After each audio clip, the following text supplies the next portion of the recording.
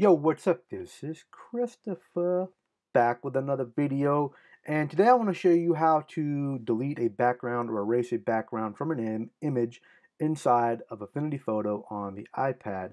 Now, what you see right here is an image that I downloaded from the internet. Someone asked me on Twitter, could I make them an emote for Twitch that they could use in their chat or whatever, and this is the image that they sent me. And I was like, you know what? Let me prep this in Affinity Photo and see if I can do what I would normally do in either Illustrator or Photoshop or something inside Affinity Photo on the iPad.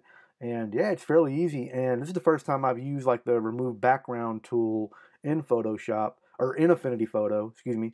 And normally I would use it in Photoshop, but to do this, you're going to come over here and you see this little eraser tool. You're going to tap on that, and then you want to select the background erase. Now, I've already done this one time, and I was like, wow, that's pretty impressive how well it works. So I'm just going to enlarge this a little bit, and basically just using my finger, as you can see, I'm going to delete the background. And you'll notice that the software is smart enough to detect where the edges are. Now, is this easier in Photoshop with the magic wand tool? Yes. It's not easier, it's just quicker.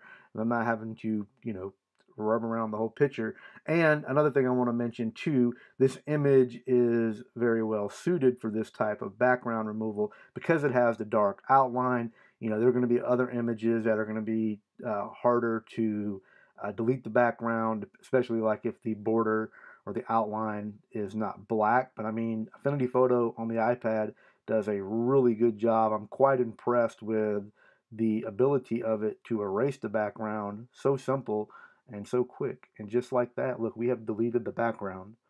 I mean, look at that. It's got every little nook and cranny. Now, I just want to show you something. You can erase part of the image. So I'm going to take my finger right here.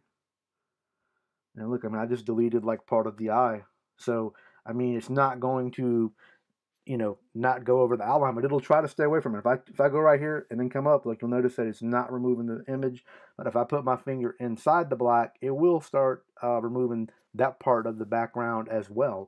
But anyway, I just thought that was really awesome. I was like, wow, I couldn't believe that this application on my iPad could do something, so powerful and do it so well. Now, of course, like if the outline was, say, a lighter color, say it was a light gray or maybe even a white, then yes, it would be much harder to be precise with the background removal. But other than that, it's very simple to do. Just find you an image that's something similar to this that has a dark outline, open up Affinity Photo, and select that eraser tool and background erase. And there you go, have at it. If you have any questions or comments about Affinity Photo or about like removing a background, I plan on doing more tutorials for Affinity Photo in the future, but leave that comment below. Thank you for watching. As always, have a great day. Peace.